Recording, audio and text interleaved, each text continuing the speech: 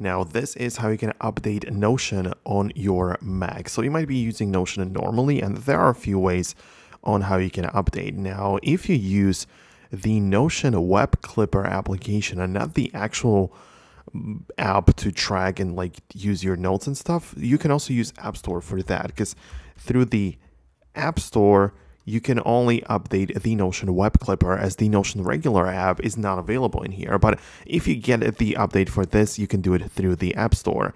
The other possibility for the actual Notion app is to make it open and just make sure you're inside in here and click on this Notion button next to the Apple logo in the top left corner.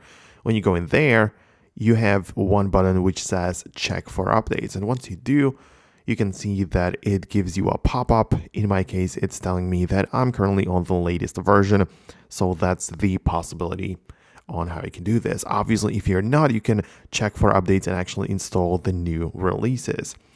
Also, you should keep in mind that you might as well just look up a Notion downloader from the internet and get the latest version through that, which I'm not saying is more convenient, but it is the possibility as well. Because if you download Notion from their official website, every time you download the installer file, you're going to get the latest version, right? So whether you choose the universal or Intel-based or even the Apple Silicon M1, essentially you're always downloading the latest one. So that's how you can update Notion on your Mac computer. So that's it.